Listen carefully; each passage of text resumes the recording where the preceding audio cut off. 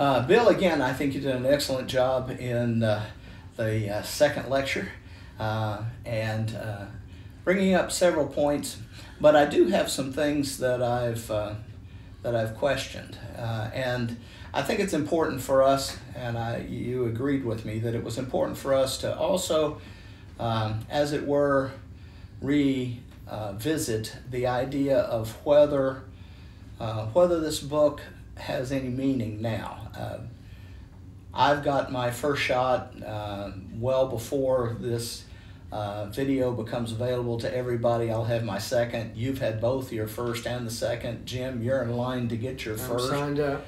I hear that 11% of the population is now inoculated. I also saw that one of the local hospitals is now inviting people who are 18 years or older to come and get their vaccine. We're well on the way to having a vaccine for children 6 months or above. By the time this gets out, COVID may not be a problem at all. And so have we missed the opportunity? Should we have published this 6 months ago when we were in the heights of it? Well, it would have been nice to have been able to do it at that time. I've thought about that, and I think we're not as close as we think we are to the end. You're talking about 11%, so that's a high percentage that haven't been. And we have on the horizon, we keep hearing the scary stories about more possibilities. But beyond that, I think the reason that the booklet and then the videos themselves become important is because we're talking about a bigger subject. Mm-hmm. We're talking about how do you live with suffering, how do you live in times of stress. By this, what we're calling the kingdom living, right. How do we live as Christian people when we're having all this conflict and all this distress in our lives? And I think that becomes the big overall importance. We can always use this as just the subject that we're talking out of. Sure. But I believe that makes it important. What do you think, Jim? I agree with you. I think that the title of our of these lessons are Kingdom Living in the time of COVID-19 pandemic, and we could easily substitute Kingdom Living in the time of a natural disaster. Mm-hmm. Kingdom living in 21st century, right? Yeah, kingdom living in the time of a family tragedy. Mm-hmm. Things are going to happen to us after, like you said, after this cools down, and it is just something in the past. There will be other things. I think this is very relevant. Yeah. And hopefully we'll get some of the principles and ideas that can really help undergird our experiences in our living. Right. And to be very honest, there are lots of times in my life when I have scratched my head and wondered where God was. Yes. And I didn't understand whether to go to the left or the right. And, the psalmist said the small voice, but there are times when there are no voices. There are times when God doesn't speak. And it is so still and so small that I can't find it. Yeah, and it makes it hard.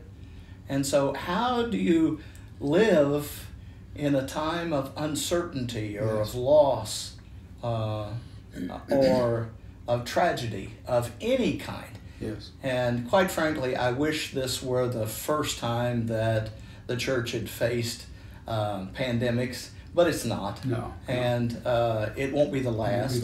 And if it's not Corona, it'll be something else. It'll be something else. And again, the whole idea of the book, from my perspective, is how do you live in a time of uncertainty? In a time when God's voice isn't clear. So, yes. So I agree with you. I think maybe we should take the word COVID out and just say kingdom living in a time of fill in the blank here. Okay. Yes. I think on the booklet we can do that. On the videos we can. Okay.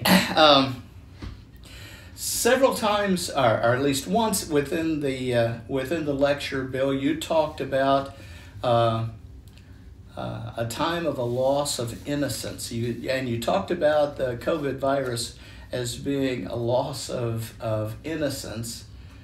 You also talked about the Vietnam War. And some of our people that are listening to it are not going to be old enough to know it except as a historical event, Right.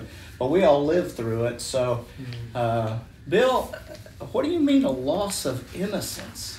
Well, when I was working on this lecture that we did, one of the things I said that this it's an event that interrupted America's myth of innocence 50 years before George Floyd's death interrupted it again.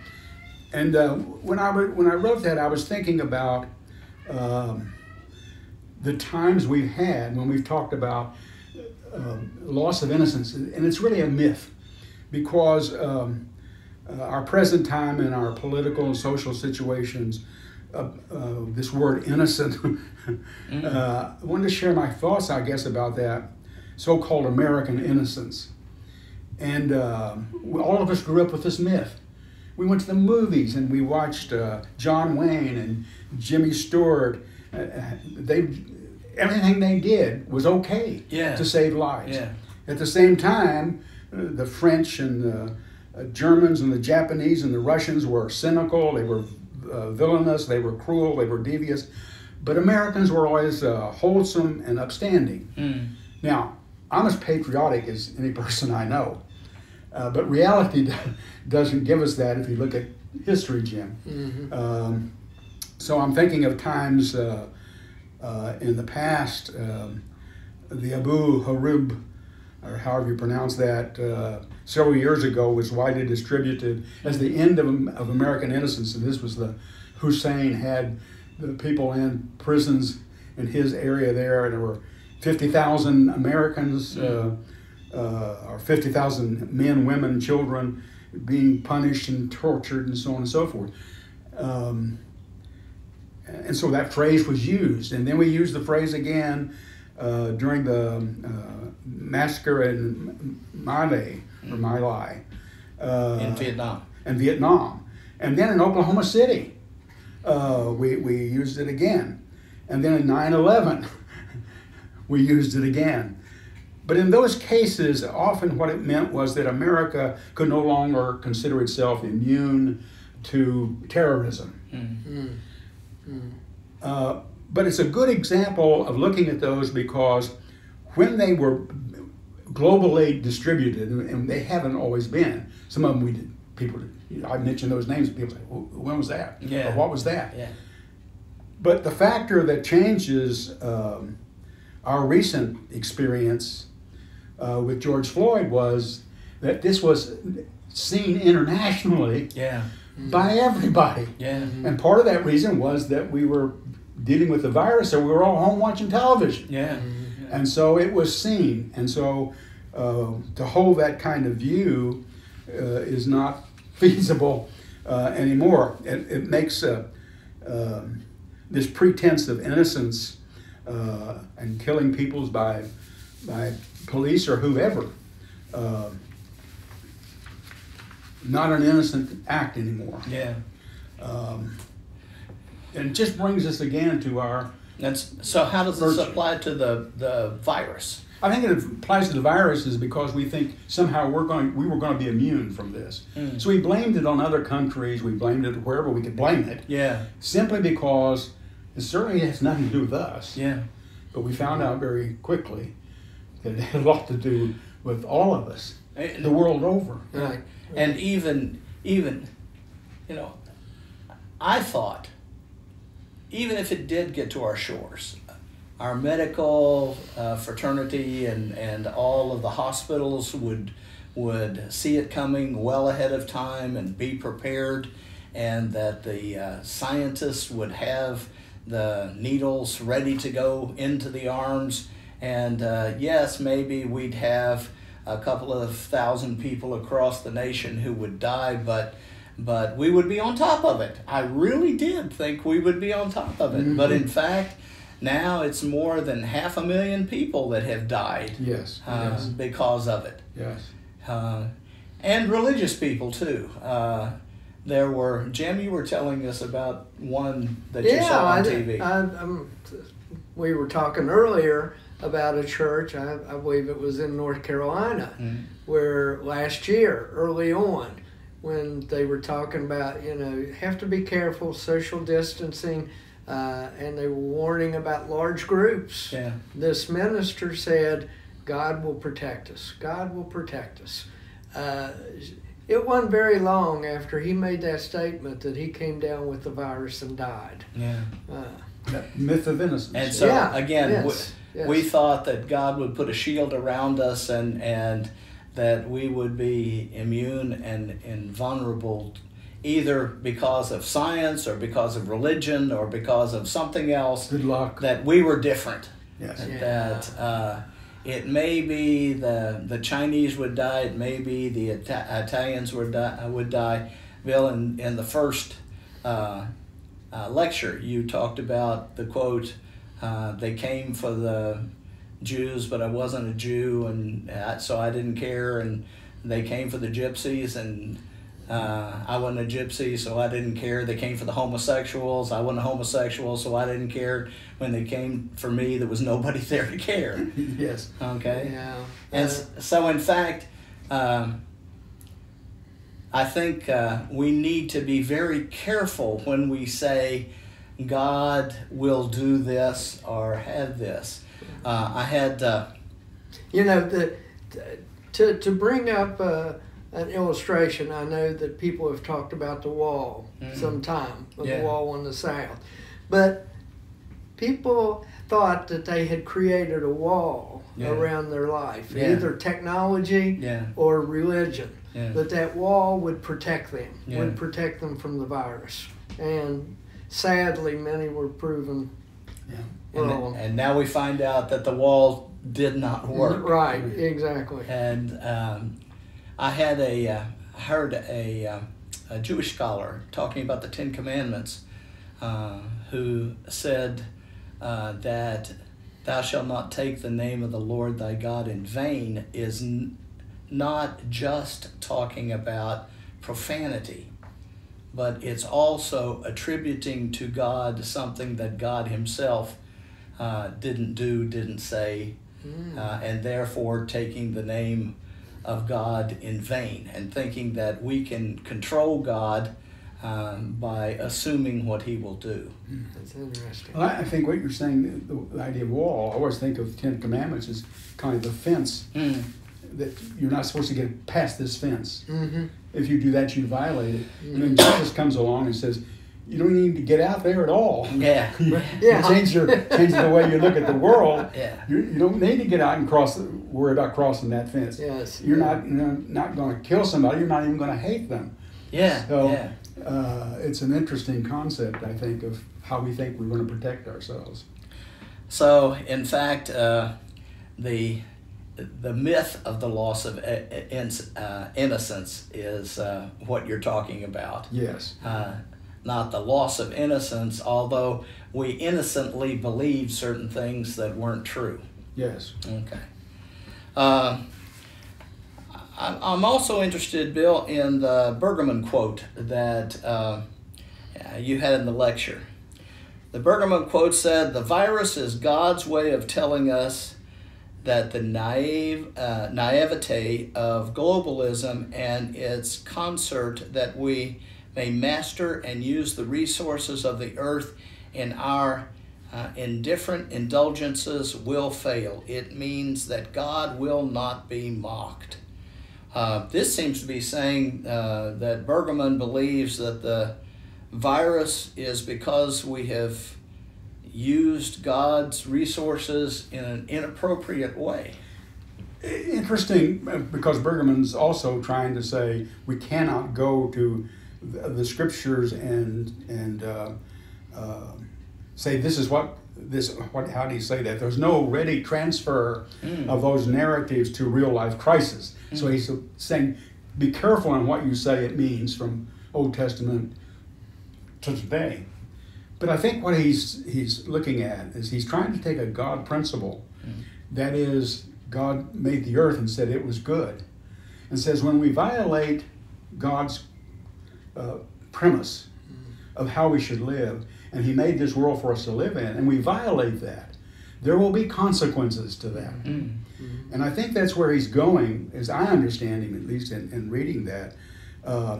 You can notice, I think, all the time that in both the Old Testament and New Testament, the present suffering of the world, and they knew as much about that or more than we do, never makes them falter in their claim that the created world really is a good creation of a good God. My family, my mother was Native American, she was Cherokee, so though my dad's Irish, I have a great deal of Cherokee blood.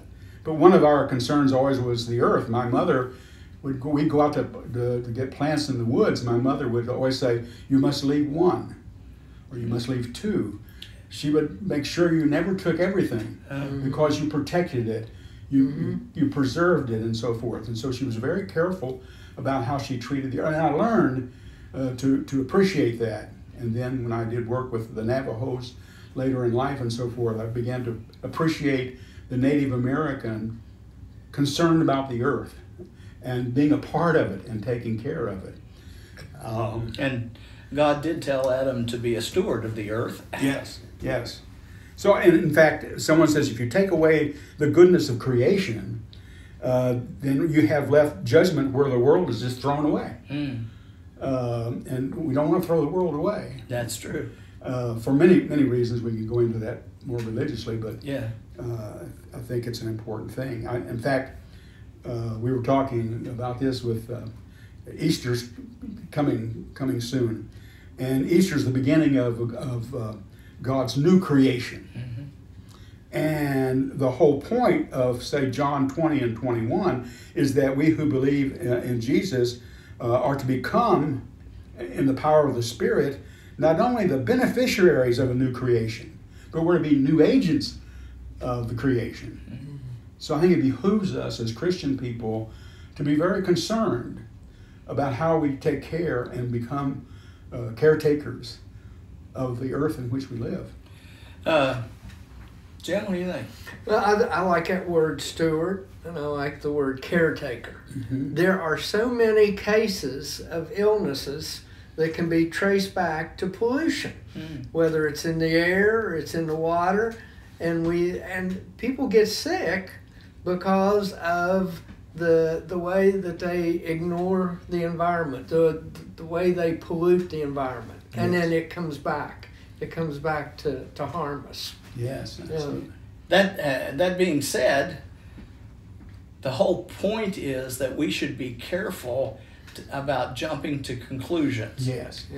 And that we should be very careful. We can say, this may be what God is doing, or this may be what God is saying, or this may be the cause, but we better be very, very careful when we say, thus saith the Lord. Yeah, we should say about Brigham that he talks a lot about using imagination. I mean, he doesn't mean imagination making up stuff.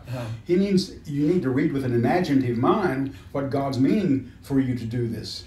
And so I think that's what we're talking about. We're talking about be imaginative in how to take care of the earth and following God's will. You don't always have a thus saith the Lord, but you certainly have an imagination to see what you imagine that he's trying to say to us.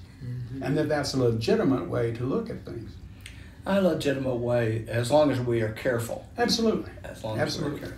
Job's friends made that mistake of jumping to the conclusion of telling Job, this is why all this is happening to you. They had no idea. Right. They had no idea. The rain falls on the just and the unjust. Yeah, and I think it's very interesting that the book of Job was written to counteract a socially accepted fundamental principle that if you do right, then you will be healthy, wealthy, and wise. Yes. And you're not healthy, wealthy, and wise, it must be because you or somebody else did wrong. Yes. N.T. Wright, in his book, gave that, I think it's a beautiful illustration about the vending machine. That he says, people think it's like a vending machine, that you sin, Yes. and you put that in the machine, and out comes a punishment. Yeah. That's the way I think some people see that. Yes. That something bad happens to you, it's because of something that you've done, or maybe a group of people. That an earthquake hits a country. Well, it's because those people, what they did years ago. That there's some direct reason, some direct link. I have to tell you this story out of my own ministry. And there was a lady who was very influential in the ladies group of a church that I ministered to that taught in the group that if you had a sore on your hand, it was because you had done something sinful with your hand. If you had a sore on your foot, it was because you had gone someplace that you shouldn't have gone. And one Sunday I came in, and she was sitting down front, and I noticed that the ladies would go up to her and they'd come away just covering their mouth. And so I couldn't figure out what was going on. And so I went up and said hello to her, and she said, "I'm sorry, I can't talk today." God had taken away her voice. So I agree with you that it isn't always true, but sometimes. I've had many a problem with my stomach that I knew the reason for it was indulging in something I shouldn't have indulged. Exactly. Yeah. And while my heredity may have something to do with my big belly, it's probably the too much food that I push into it. So maybe the lesson is we need to be careful about jumping to conclusions. Absolutely. Yes. Bill, a big part of the video you spent talking about lament. Yes. And one of the points that you made was that the church has, I think you called it, is lament light. Yes. And your point was that the church had basically lost lament. I think I really agree with you that we don't have much room for lament in our services. I may be wrong, but my personal experience with worship is that worship at first was very mystical, and we had candles and dark rooms and stained glass, and God lived up in the rafters someplace, and it was a different language and smoke and incense and those kind of things, and there was room for lament in that kind of a service. Then we had the sinners in the hands of an angry God period, where God was angry at the world and was punishing us, and that we were sinners being dangled over the depths of hell, and that certainly was lament heavy. But then in the, someplace around the 40s or 50s, we became evangelicals. And evangelicals, the whole purpose of worship was to evangelize, to get people into the kingdom. In our tradition, get them into the baptistry, okay? And you didn't want to speak bad about God because nobody would want a God that was angry. So you put God in the best possible light. And then we came in the 60s and 70s and 80s to worship as celebration. Praise. Yeah. Praise. And as a matter of fact, I just, on the way over here, was listening to a radio station that says, totally positive Christian music. And certainly lament has no place in a totally positive type of outlook. So I agree with you. I think we've lost lament. We've lost. What do you think? Well, I do. I think because if you study, well, you had just, I think last time we met, you had just gotten through reading Lamentations because it's not much, not long to read. And I think one of the things you become aware is that the lament, prayers that had lament in them were about isolation, they were about shame, they were about despair, they were about danger, they were about physical impairment, they were about death. And there were complaints sometimes to God. I think of one of my favorite musicals was Fiddler on the Roof.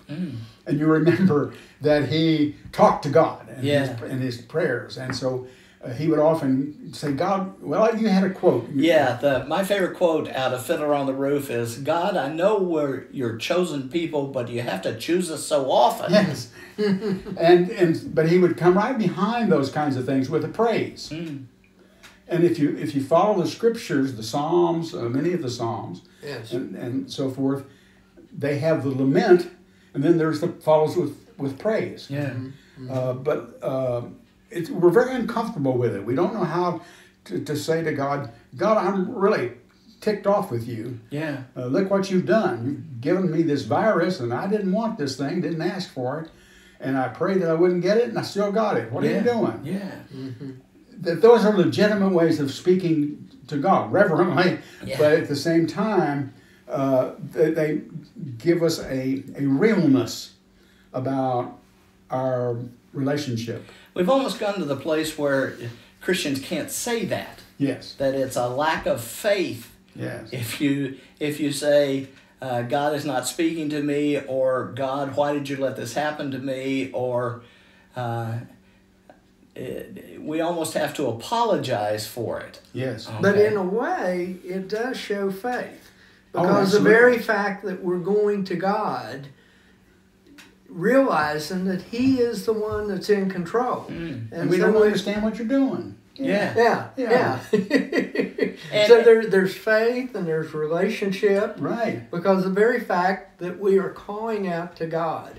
And that's the way that these lament prayers start. Yes. Very first, God, where are you? You're addressing God. Yes. Yeah. Yes. And I just spent some time with another congregation looking at the book of Habakkuk. Yeah. And Habakkuk, only 3 chapters. I mean, it's very short. But Habakkuk challenges God. Yes.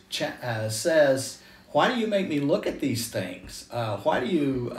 it's almost as though God is forcing him to see him, but not telling him why it's going on. And in the 2nd chapter, he says, I'm going to stand up on the tower, and I'm going to stay there until you give me an answer. That sounds unchristian, doesn't it? Yes, but it is a lament prayer. Yes. For sure. Yes. Absolutely. And that's a great illustration. And it's the only way that you can get from where you are to where you ought to be. When you're feeling a lack of guidance. Yeah. You need to talk about that. But it's also saying I look to God to praise Him. Yeah. Because I know He's looking out after me. I may say, Jim, you're my best friend here, but why did you do this to me? And you might say, well, Bill, I really had in mind. Yeah. Okay. Lament prayer is times when we are grieving, when we are in sorrow, and it's those times when we're in that dark place. And we don't like to be in that dark place. No. And we don't know which way to turn. And so we look up. We look up to God. In Habakkuk again, Habakkuk says, God, why do you allow injustice to take place? And God answers him and says, I'm going to take care of this by having the Babylonians come in, and they're going to sweep in, and the righteous and the wicked will both be consumed. And Habakkuk says, no, God, that's the wrong answer. Okay. He says, that can't be right. Why would you allow a wicked that's more wicked than the wicked righteous. And then why would you allow them to come in? And then God goes on to say, let me tell you what's going to happen. Okay? I can really identify with him, can't you? Yeah. It's like I often shake my head and say, Lord, what are you doing? Yeah. Yeah. But he not only says, what are you doing? But he later says, nope, that's the wrong answer. You gave the wrong answer. You are a just God. Yeah. You wouldn't allow an unjust people to overcome those that you promised you'd take care of. I know better how you ought to be God than Yeah, you do. yeah. Jesus prayed a prayer of lament as he was hanging on the cross. Yeah. My God, why have you forsaken me? He's I- crying out to God. I heard somebody recently just say, well, this helps me not believe in God. I said, what do you mean? Well, God wouldn't allow such a thing as this virus. It's really a poor understanding we have of God. Yeah. What was it? Somebody wrote a book many years ago, Phillips, called Your God is Too Small. Yes. The title is still true. Yeah. Yes. And it's, Jim, your quote about Jesus on the cross is interesting, that we say, yeah, but that was Jesus. God was doing something there. He shouldn't do that to us. Okay. And it's interesting that he who was from the first, okay, felt that same desertion by God on the cross. Yes. Wow, that's overwhelming, isn't It it? is. But, the powerful thing, talking about Easter again, the powerful thing is to realize that with death, there comes also the resurrection. Yeah. And that is the hope. That's the kind of thing that we are living for and with. And that's the way with laments, that they're at the end. There's that hope. Yes. There's And that it's- hope. Not only, okay, with death comes resurrection, but you can't have a resurrection without a death. True. Okay? Yes. The death had to take place for the resurrection to take place. If the death hadn't taken place, the resurrection couldn't take place. I had a professor once who said, which was the greatest event, the birth or the death of Christ? And after we future theologians got finished kicking around the ball, he said, the question is irrelevant. You can't have the death without the birth, and you can't have the resurrection without the death. That the plan of God in its entirety had to take place. Yes. One of the final things I'd like to bring up says, lament is to express great regret, grief or sorrow through works or actions.